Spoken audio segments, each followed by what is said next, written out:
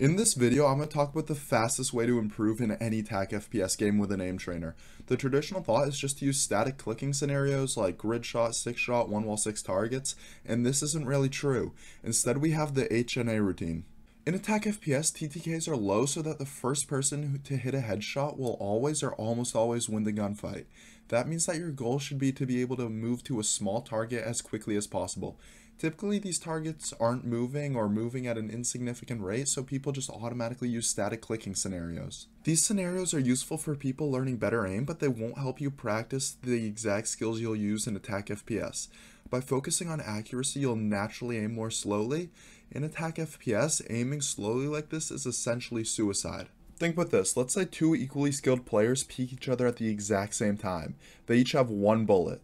If one of these players takes the time to line up a shot that'll have a 90% chance of hitting the target, and the other takes less time to line up a shot that has 80% accuracy, then the one who lines up the shot with 80% accuracy will win that scenario 80% of the time, and only lose when he fails to hit the shot because of his greater speed.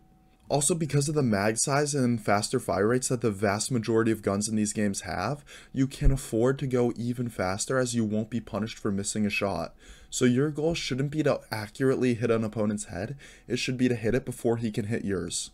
Now, of course, naturally by shooting faster, you will become more accurate, but a higher accuracy is just a byproduct of this speed, not something you should train for.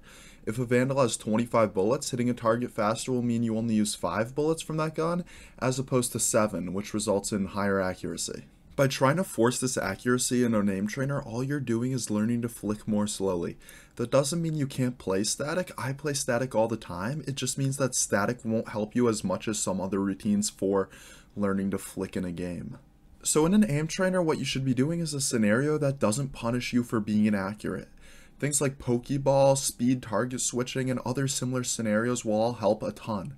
I've updated my Valorant routine to include more of these per the request of the founder of Hypernova Aim. So in the description I put a long hnA theory document that goes way more in depth than I did. It includes the founder's Discord so you can ask him questions and learn more, and I also put links to some of his other socials. I also put some links to the Hypernova routines themselves. Thanks for watching and subscribe for more aiming content.